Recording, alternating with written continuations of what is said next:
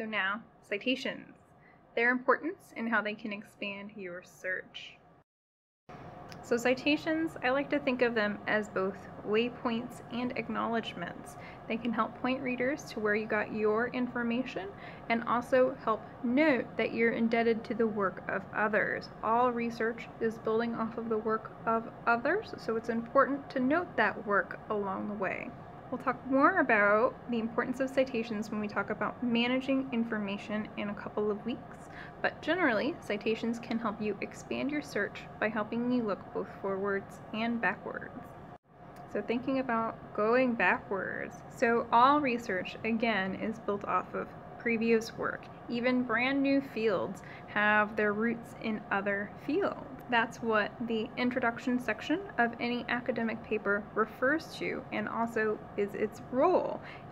This introduction section sets the stage for that research. So be sure to check out the works cited session, look through that introduction session, see what's cited, and follow your citation trail. This might help you understand the foundation of your work a little bit better, or it can provide you again with more critical information to your own work.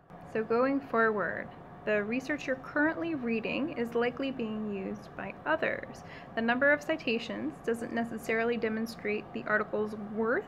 In terms of going forward, the research you're currently reading is likely being used by others. The number of citations doesn't necessarily demonstrate the worth of an article. Some fields do move more slowly than others, and perhaps it was ahead of its time. It's ultimately, again, up to you to determine the worth of a particular article. So going forward can be a little bit tricky. It's a little bit harder to pull that together and to harvest that information. Again, there's lots of research happening by lots of different people. I think the easiest thing to do is to use Google Scholar to give you a window into scholarship moving forward. So let's look at that article I found one more time.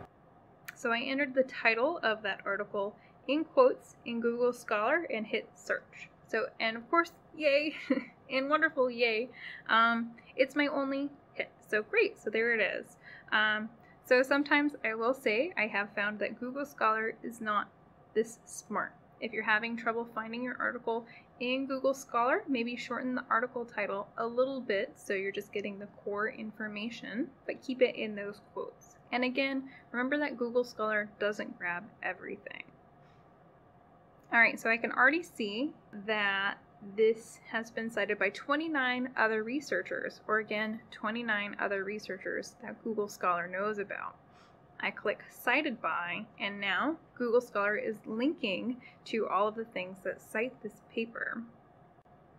And actually, as I'm looking through, I found on page 2 something that piqued my interest. This is also one that I see has the Links button. I click that, and again, that's true on any database. You see the maroon Links, or in this case, just the text-based Links button, and it'll sync you up with our databases.